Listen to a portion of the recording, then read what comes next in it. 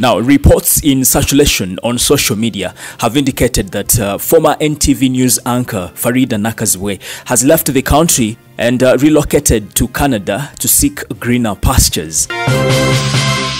Yes, Faridah Nakazibwe has left the country and relocated to Canada, joining a long list of journalists who have left the country. For example, Isaac Kawalia Case, a former NBS TV entertainment journalist, Mordecai Morisa, also former journalist with NBS TV, among others. However, other reports have indicated that Faridah is pregnant and she has gone to give birth, but she'll be back in the country very soon. Yeah, that's what some people have indicated on social media.